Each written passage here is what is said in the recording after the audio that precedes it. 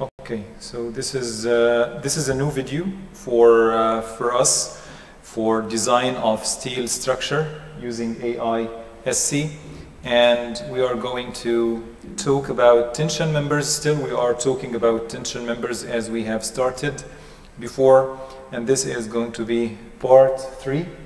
And the contents for today's lecture is going to be related to the effective area. If you remember in the previous videos already, I have mentioned that we need to calculate the effective area for the tension member, and we mentioned that we are going to dedicate a time for it or a lecture for it. So today we are going to talk about the effective area, and after that we are going to talk about the shear lag. What is this, or what is the meaning of shear lag, what is this phenomenon is all about. And then we're going to talk about how to counter, or how we can take into consideration this shear lag by using the reduction factor, and in order to get the effective area according to AISC, and then we are going to end up with example. Okay. So now let's talk about the effective area. So regarding the effective area, when all elements of cross-section are not connected, like only one leg of angle is bolted to a gusset plate, shear lag occurs. The meaning is, whenever that we have an angle and it is connected to a gusset plate, for example here, okay, with bolted connection, for example, okay. So in this case, we are going to find that the part of this angle, which is this leg, going to carry the loads higher than this free leg, because it is already connected here. So if we are having force applied on this angle, then this leg, which is the connected leg, is going to receive more loads than the free one.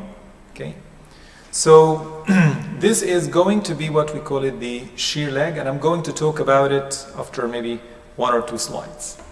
So anyway, the connected element becomes overloaded and the unconnected part is not fully stressed. So we're going to find that the unconnected part is not going to be fully stressed. Okay, how this shear and how this shear lag is going to be developed, I'm going to explain. But now we need to understand that our section is not fully utilized. One part is overloaded and the other part is partially loaded. This can be accounted for by using a reduced or effective net area. So in this case, we are going to overcome this problem by using a reduction factor. So we're going to say, in case of bolted connections, effective net area. Now we are using this term, okay, and we understand it, that effective net area, it's not only the net area that is the subtraction of the whole area from the gross area, but we need to reduce it further. So we are going to use this reduction factor, which is the uppercase U. So A effective equals to AN, which is the net area, times U. Okay, this is, you can find it in AISC or ASIC equation D3-1. Okay, this is the chapter that you can find, the section that where you can find it. For welded connections, effective area is going to be area gross times the U. Okay, area gross times U. So in the bolted, we use net area. Here we are using the gross area times AU times U. It gives us the effective area. If all elements of the cross-section are connected, then our reduction factor is going to be 1. There is no reduction in this case. There is no reduction in this case. Okay, so now this is the meaning of effective area to take into consideration that there are some part, there is one part of the element becomes overloaded and the unconnected part is not fully stressed. So this is what we need to take into consideration. Now let's go to the shear lag. Okay, let's go to the shear lag. Okay, before talking about the shear lag, we need to talk about what we call it the joint efficiency. Whenever that we have an element and this element is going to be connected with gusset plates, okay, so we are, as we said before, going to think about what are the failure scenarios for this assembly. This assembly is like one tension member, as we have explained before, and there is two connections which is at the ends of this element or this member. This means that we are expecting failure here or here at the ends, or maybe we are expecting failure inside the element itself under fracture. Yes, we have mentioned about this. We have the excessive deformation or fracture of the element. But now when we go to the connection, we need to know whether that the connection is going to withstand the stresses that is conveyed or transferred by the element or not. So we need to understand, or we need to know what is the joint efficiency that we've got. So the several factors influencing the performance of tension member, the manner in which it connected is the most important. So whenever that you design your member, remember well that the connection is one of the most important part that you need to take care of. A connection almost always weakens the member. So this is the way here that we are expressing it, almost. So we need, whenever we design, to take extra care of the connection because it is weakening the member. And the measure of its influence is called the joint efficiency. So we are going to call it joint efficiency. So this joint efficiency, okay, is depending on different factors. One of them is the ductility of the material itself, whether that the type of the steel that we are using, it is high strength or ductile steel, or what is the type of the material that we are using. Then the fastener spacing, if we are going to use fasteners, then we need to know what is the spacing between these fasteners or between the bolts, okay? It is going to make difference as well. Stress concentration at holes. So if we have the hole of the bolt, we need to know what is the stress concentration at the hole, okay? So we need to know about this. If the stress concentration is high, then we are expecting that the joint is going to have low efficiency. Fabrication procedures. What is the fabrication of this connection? How it was fabricated? And the last and the most important, a phenomenon called or known as shear lag. Shear lag, which is, we are going to talk about it in the next slide. So all of them, they are contributing to reducing the effectiveness of the member, but shear lag is the most important. Shear lag is going to be the most important one. Okay. Now, so let's understand more about this shear lag.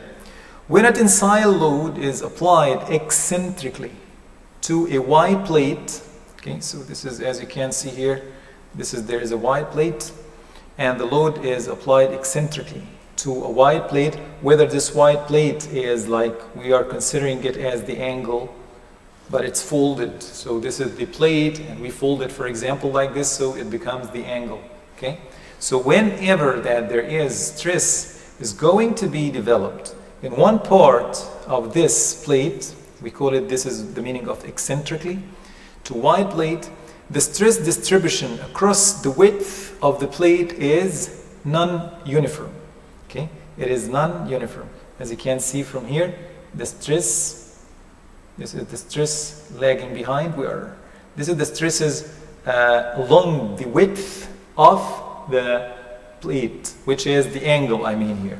Okay, so we're going to find, for example, if we are having like weld, which is the connection or the connecting element between this plate and the angle, which is this line here and the other line and the other side, then you're going to find high stresses here, high stresses here, right?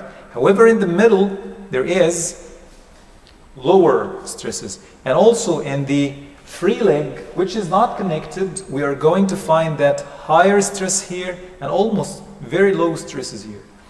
Whenever we see this distribution here, we call this shear lag. Means that the shear is lagging behind the this mechanism by which stress gets transmitted from the location of the applied load to sections distant from the load is by shear stresses acting in the plane of the plate. So here, the meaning of this, let me show the next slide. This is actually what we can find here. So this is the connection that we have, and whenever there is the loading in this direction, okay, we're going to find that this part of the angle, okay, this leg, is going to work with full capacity, for example. However, this part, which is this wedge here, okay, we call it this wedge is not stressed, as you can see, okay, when that is like connected to the gusset plate, okay. However, here in this leg, connected here, it is having a uniform stress. Okay, if this is the case of bolts, but if we are having the previous case of weld, even in the welded part, you're going to find we have one line here, another line here, so the stress is not going to be uniform, as you can see. Okay, so we say that the mechanism by which stress gets transmitted from the location of the applied load, this is the location of the applied load, for example, okay, to sections distant from the load, which is this sections, okay, this part, I mean here, for example, okay, sections distant from the load is by shear stresses acting in the plane of the plate. This means that the two parts here, the shear here, is going to be transmitted through shear, okay? Shear across the length of the element. You can say this is the one here. Look here, this is like shear. Shear is going to be used as the means for transmitting the loads from the highly stressed part to this part.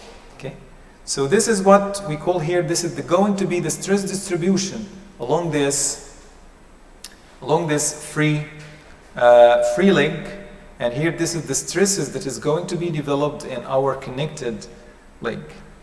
Okay. The fact that the stress is lower, the further the location is from the applied load, means that the shear transfer lags or insufficient. This is the point where that we call this phenomenon to be shear lag. So the shear is lagging behind, is lagging, okay, or is inefficient.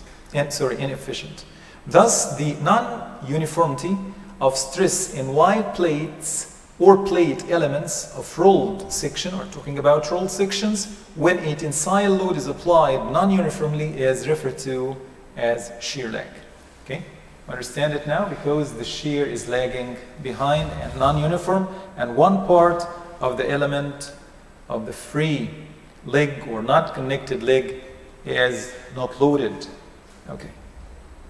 Okay, now let's go to the next part, which is how we are going to take into consideration the reduction factor related to the calculation of the effective area. So we're going to talk about the reduction factor U in detail according to AISC. Okay. Now, reduction factor U, the rules for determining U fall into 5 categories. It is falling into 5 categories. So we have, this is according to AISC as we said. So first of all, a general category for any type of tension member except plates and round HSS with length 1.3 larger than or equal to 1.3D.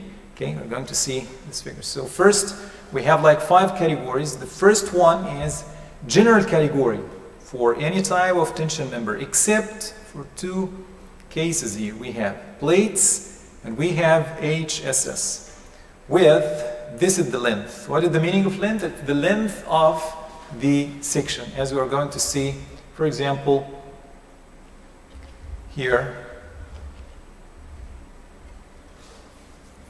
Okay, so this is the meaning of the length here, for example.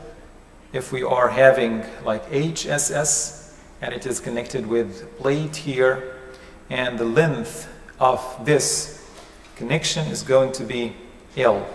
Okay, the length of this connection is going to be L. Okay, the second category is going to be plates. The third category is going to be hollow structure sections, HSS, with L larger than or equal to 1.3D, which is D means that the diameter of this HSS, we're talking about round one. And number 4, alternative values for single angles. We're talking about single angles here. There is some alternative values because already they are falling into this category, remember, right? So angles already in the first category, but we say that this is an alternative values for angles in particular. And number 5 is going to be alternative values for wide flange, miscellaneous, standard, and HP shapes. Okay, now let's go and see what is the first one or the first category that we are having. For any type of tension member except plates and round HSS with L larger than 1.3D, we can use this, which is, this is what we call it equation 3.1, and this is the general equation. This general equation is telling us U is going to be 1 minus X bar over L, where this X bar is the distance from the centroid of connected area to the plane of the connection. Let's go here and see this. If we're talking about angle, so where is the connecting or the connection or the plane of connection? It's here, okay, right? And where is the centroid here of this angle? It is here, this centroid, right? So this is what we call it X bar. This is if we're talking about angles here, for example. If we're going to talk about plates connected to like I section here, this is X bar, okay, this distance. If we're talking about connection between plate and I sections here, this is the plane of connection, and here this is going to be our X bar. I'm going to talk about this because we have like 2 centroids here, okay? It is in the like upper and lower of the neutral axis. So our X bar is going to be measured from the nearest connecting or the plane of connection to the nearest centroid of the upper half of this component, okay? Similar way in channels, back-to-back channels, you are going to see that X bar is measuring the distance from both left and right, as we can see here. Okay. For round shapes, as you can see, for round shapes, if we have like this D, then X bar is going to be equal to D over pi. D over pi. Okay. So this is the meaning of X bar. Okay. And L, it is the length of the connection, the direction floating. So the distance or the definition of X bar was formulated in 1963. If a member has 2 symmetrically located planes of connection, X bar is measured from the centroid of the nearest 1/2 of the area. As we were talking about, we have something like this, and we have the connection here, connection plane here and here, for example. So we are having, this is the first centroid of the upper half, and here this is the distance that we are talking about. Similarly here. Okay, so this is the distance that we are talking about. Okay, from the centroid, as we said. Okay, the length L in equation 3.1, this L here is the length of the connection in the direction of loading. So we are talking about the direction of loading itself, as shown in the figure. Okay, so here this is the length of different types here. So if we have a bolted connection, as you can see here, so we are going to have the length of the connection to be from the center of this fastener to the center of this fastener. Okay, this is L. Take care, I'm talking about the center from here. Okay, if we have like something staggered like this, in this case we are going to take from the extremes, okay, the lines or the centers of the extreme fasteners. This is in case of bolted connection. If we're talking about welded connection, then if we have like longitudinal and transverse loading, this means that all of them, they are contributing, right, for carrying or transmitting the loads from the element to the connected part. But actually, whenever we are considering the length of the connection, we are considering only the length of the longitudinal, okay, longitudinal weld, which is this one. In load direction. Yes, in the load direction, we do not, yes, consider this one. However, if we have this load direction and we have two legs, each one is different or they are not equal, then we're going to take the longest one. Okay, so this is the definition of L in different cases. Okay, now we have covered this, and you are going to find in the commentary of AISC specification further illustrates X bar and L. So you are going to find more shapes and more cross sections. You can find more details about X bar and L. At the end, we are going to use this equation, and we say this is the most accurate one. Okay. Now let's go to the next part, which is plates. For plates, in general, U equal to 1 for plates, since the cross section has only one element, because we have only one element, right? So commonly we are going to have U equal to 1, and it is connected. There are two special cases for welded plates. If we have welded plates, we have two different cases.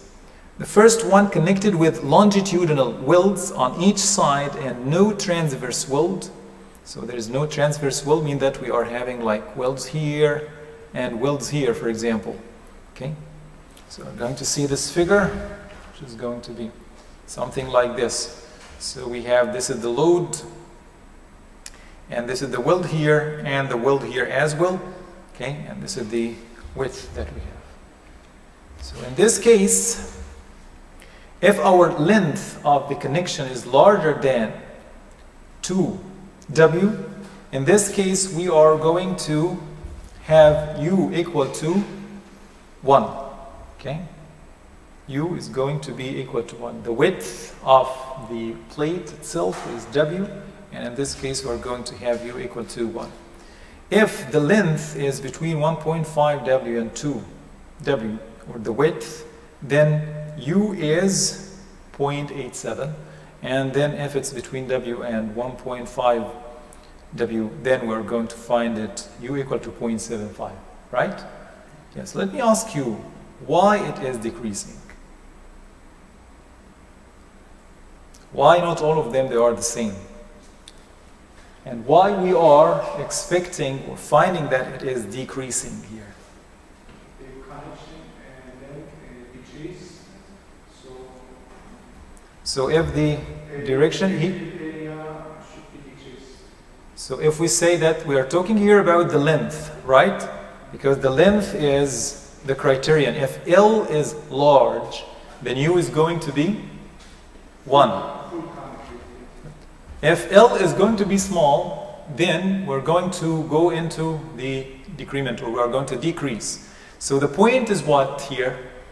That if we increase the length okay, of the connection. This is going to be L. We are not expecting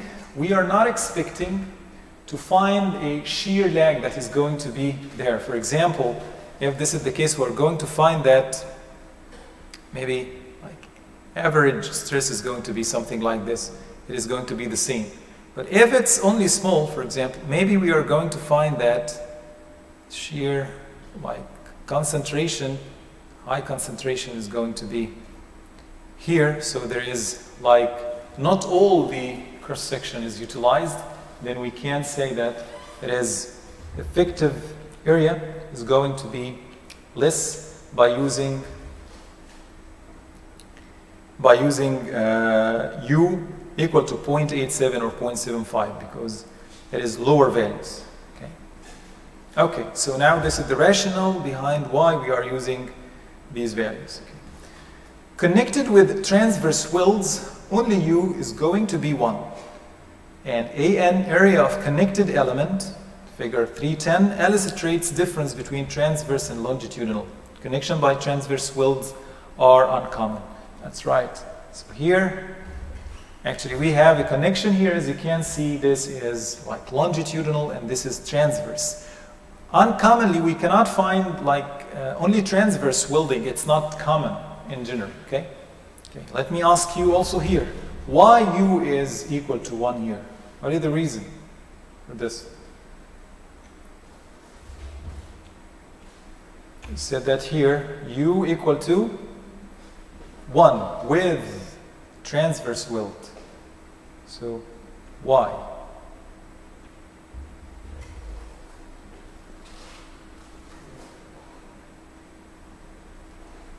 I think that we are fully connected and there is not any not connected area.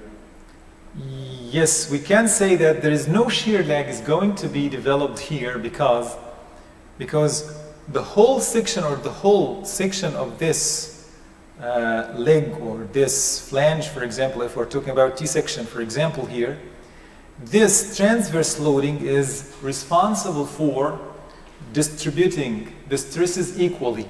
Okay, so this means that we're not expecting a kind of like shear lag or something like this in this case, or it is going to be less. So this is maybe one of the reasons for using U equal to 1 in case of with transverse loading. Okay, so now we have like 2 things to keep in our mind. The length matters. The longer the length, then the effective area is going to be not reduced. U might be taken as 1. Okay, and if the transverse weld is there, then it guarantees U equal to 1. Okay. Okay. Now let's go to the next, which is related to round HSS with L larger than 1.3 D. Okay, which is this figure. So here they said that U equal to 1. U equal to 1. If we have the length here and D, provided that L is larger than 1.3 D, U is going to be 1. If L is between D and 1.3 D, it seems to be based on experiments, so we are going to have U going to follow the equation 3.1. Do you remember? So it is going to be like the general one, 1 minus x bar over L, and this x bar in this case is going to be D over pi. It seems that for HSS, if we have the length of the connection is larger than 1.3D, we are going to have this uniform distribution. Okay, so we are going to have it. Okay. There is an alternative to equation 3.1 for single angle. Remember it well? Okay, for single angle we are having like alternatives.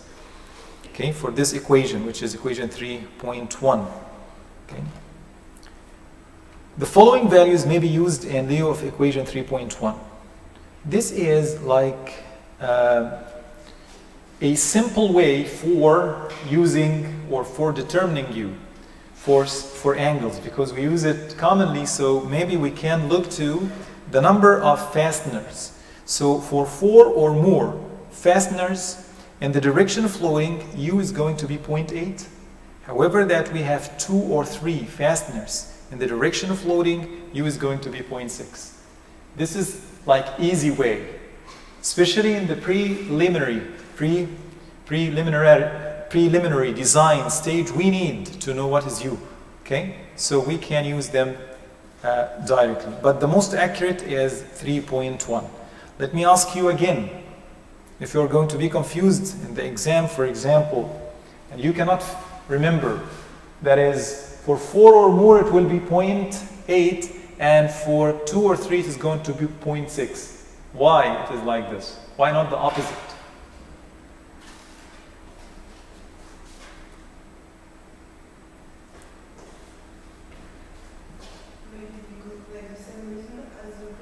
Yes? So, because, like, the connection, like, before or more faster or more connection, so, we have less shear lag? Yes, less shear lag, yes. So the more, yes, because in the 4 or more, we are expecting maybe the length of the connection is going to be there. We are expecting more uniform distribution, okay? Not perfect, but more. So this is why we use 0.8. But if it's 2 or 3, we're expecting it to be less. Understand? Okay. Make this rational to be very clear in your mind. Do not take numbers as it is. Okay. Think about them. Okay. Now we have other alternative equations for different types and shapes. Y flanges, miscellaneous, standard shape, HP or T's cut from these shapes. We are having like alternatives, okay, to equation 3.1. If the following conditions are satisfied, the corresponding values may be used in lieu of equation 3.1. Connecting through the flange with 3 or more fasteners in the direction of loading with a width at least 2/3 of the depth, U is going to be 0.9. Another case, which is connecting through a flange with 3 or more fasteners in the direction of loading with width less than, here at least, here less than 2/3 of the depth, then U is going to be 0.85. We are decreasing here, okay? So it seems that if the width is large enough, then we're going to expect U to be larger. Connecting through the web, we're talking about web here. Here it was flange, and here we're going to talk about web. With 4 or more fasteners in the direction of loading, U is going to be 0.7. So the figure 11 or 3.11 illustrates alternatives values of U for various connections. Okay? Here, these are the various connections. So if we are going to have 3 fasteners, this is we're talking about single angle, U is 0.6. Okay? If it's 4, then U is going to be 0.8. Right? So the length is higher. Here, if we have B flange over D, which is the width of the flange over depth of the section, is smaller than 2/3, then U is 0.85. But if it's larger than 2/3, then it is going to be 0.9. And here, for the parent shape, which is if we have T shape, for example, this is like T shapes. This is wide flange T, okay, right? Or I'm not sure. No, this is wide flange 15. Yes, this is wide flange here. We're talking about wide flange here. It was angle, and this is a wide flange or T from a wide flange, I think. So in this case, for the parent shape, which is mean the cut of the wide flange, if we have B flange over D larger than 2/3, then we're going to take 0.9. In this case, for wide flange, it is going to be in this arrangement, which is more than 4 fasteners here, so yes, U is going to be 0.7. Okay? Or 6, as we can see here, the 6 fasteners. Let me check something here. So AISC D3.3, this is the chapter, and the section mandates that for shapes such as angle, double angles, and wide flange T sections shapes, the value of U should not be less than 0.6. Okay, so you can take it as the lower limit for U.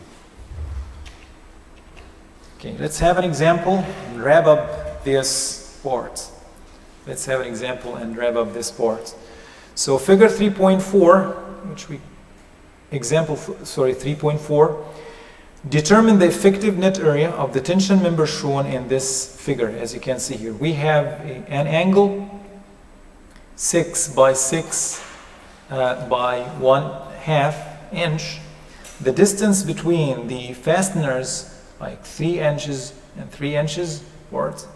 The diameter of the bolts is 5/8 inch, and this is the cross section that we can see. This is the gusset plate, and this is the angle, and we are going to find that for this angle, using the dimension and properties table from the manual, we can obtain this value, which is x bar. Okay, in the manual you are going to find it y bar, but here, according to the equation 3.1, it is going to be x bar for our equation. Okay, so this is going to be like this, and this is the direction of loading that we are having here. This is the direction of loading. Okay. Now, first of all, we need to go to the table. Okay, and the table, as we said before, in the first part, dimension and properties table, you can find this table 1-7, and this is for angles properties. Then go until you reach this like 6 by 6 by, and then this is the, I'm not sure that it's clear for you or not, but anyway, this is like 6 by 6 by 1/2. Okay, then you're going to go and read the x bar or y bar. It is written here as y bar because we're talking about the angle here. If it's equal legs, so x bar, y bar doesn't matter here. So we have like this y bar here. We are, I'm not sure I'm getting it right or not. I think this is the 1.67. Am I right? Yes, it is 1.67 here. Remember, Will, as we said many times, that you need to have the manual with you. So I strongly recommend for you to have the manual on your mobile or laptop, for example, for quick access. Okay? Because during the exam you are going to use it. Okay? And the problem with the manual is if you are not familiar with it, then you're going to lose a great deal of time during the exam, and you're going to end up with not finishing your problem because of browsing in the pages of this manual. So please be careful of this and try to familiarize yourself with using the manuals. Okay. Now the solution is that we have AN here. The net area is going to be equal to area gross minus the whole area. So area gross is going to be obtained from the tables as well. You're going to go back here and you're going to find it somewhere here. This is the area, I guess this one. Okay, this is the area. Then you can go and find it. Okay, please do it by your hand. Okay. And then 5.77 minus half, which is the we're talking about the width of the angle itself. Okay, it is half inch. So half times 5/8, which is the diameter of the fastener itself, plus tolerance, which is 1/8. Okay, so the tolerance that we are having, if this is the fastener, for example, then we are adding 5/8 plus 1/8 times 2, because we are having 2 fasteners, right? So we are having 2 fasteners here, this one and this one. Okay, so this means that we have 2 fasteners, and area net is going to be 5.77 minus the whole diameter or the whole area, which is going to give us almost 5.02 inch square. Okay, as we can see, we have only the connection from one leg, right? So this means that only one element or one leg of the cross section is connected, so the net area must be reduced because there is shear lag and so on. From the properties table, part 1 of the manual, the distance from the centroid to the outside force of the leg for this angle, you can find it 1.67. Already we have obtained it. Okay, and the length of the connection. So strongly, when you are watching the video, to prepare with you the manual, okay? Prepare with you the manual and look to whatever that I'm doing here. The length of the connection is 3 plus 3. This is right. If we go back here, yes, we have, as we said, we're talking about from the center line to the center line. So we have 6 here. Okay. And then the reduction factor, we're going to use our equation 3.1, which is 1 minus x bar over L. Our x bar is 1.67, L is 6, then we can obtain the reduction factor 0.72. 0.72. This means that almost 30 or 28% of the cross section is not going to work for us. Can you imagine? So this is the meaning of 0.72. Okay. So in this case, area effective is going to be 3.6, not 5.02. Okay, this is the effective area. The alternative value, now let's go to the alternative value. We have what? We have an angle here, right? So we have an alternative value can be used. And if we go back, I think that it was 0.6 or so. Right, yes, let's go for alternative. Yes, for single angles. We are talking about single angles, right? So we can use 0.8 or 0.6. If we have 4 or more, or we have 2 or 3. In our case, how many fasteners? We have 2, so we can use 0.6, right? So in this case, yes, so because the single angle has 3 bolts in the direction, there is 3 bolts. Yes, because it is like 3 lines here, okay? 3 lines.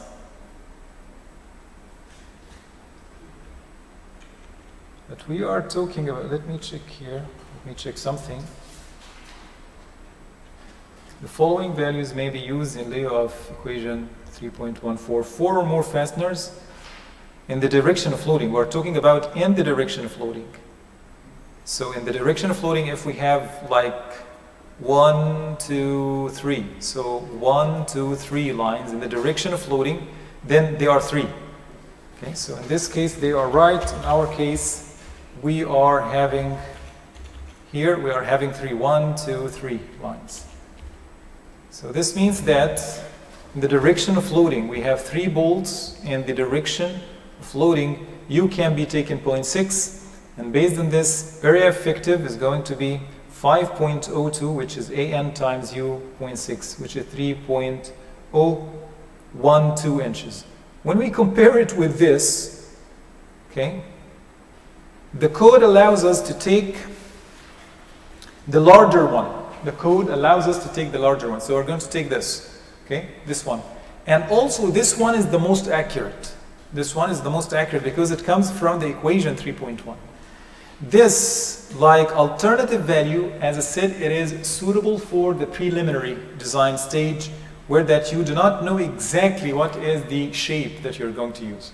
If it's only one angle, you're sure of it, then you can use 0.6, for example, based on the number of fasteners. So either U value is acceptable, he means this one or this one, and the specification permits the larger one to be used. So it is the larger one that you can use here. However, the value obtained from equation 3.1, which is this one, okay, is more accurate. The alternative value of U can be useful during preliminary design when actual section properties and connection details are not known. That's right. Okay?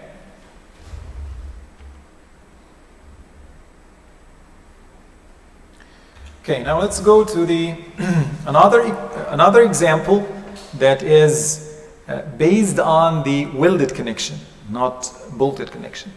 If the tension member of previous example is welded, okay, as shown in this figure, okay, it's not bolted now. So determine the effective area. We want to know what is the effective area in this case. So if we're talking about an angle and it is welded from 3 sides here, okay, then we need to recall that we have longitudinal and transverse. Longitudinal and transverse. Okay, and we have some limitation on the length, okay, based also on this width. So, as in the previous example, only part of the cross section is connected, which is this leg, right? It is connected, and a reduced effective area must be used. Then there is a reduced effective area must be used. This is based on our equation. This is the accurate one, because as we said, we have the alternatives here. So I mean that this is the accurate 3.1, equation 3.1. U equals to 1 minus x bar over L. X bar already we have obtained it before. L here equal to 5.5, which is the length of the longitudinal weld. Okay. So based on this, we found that U equals to 0.69. Then the effective area is going to be the gross area from the table times this 0.69, which means 4.09. This means what? What is the meaning of 0.69 here? If we're going to compare between the welded and bolted, which one is better for this case, for our case? The bolted connection or the welded connection?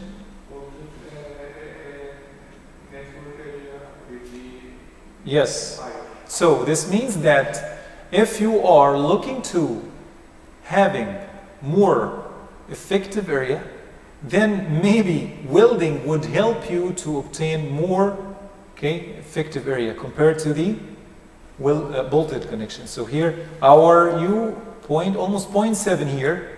However, here it was 0.72. They are very close to one another. Okay, very close to one another. I mean, regarding U. Only we are having some like other calculation because of the length. Here it was 6 inches actually, right? However, here the length was 5.5 inches. But in general, it seems that welding is providing for us a higher effective area. Okay, this is for the first one. Do you have any question? The first lecture. Do you have any questions? Yes, please.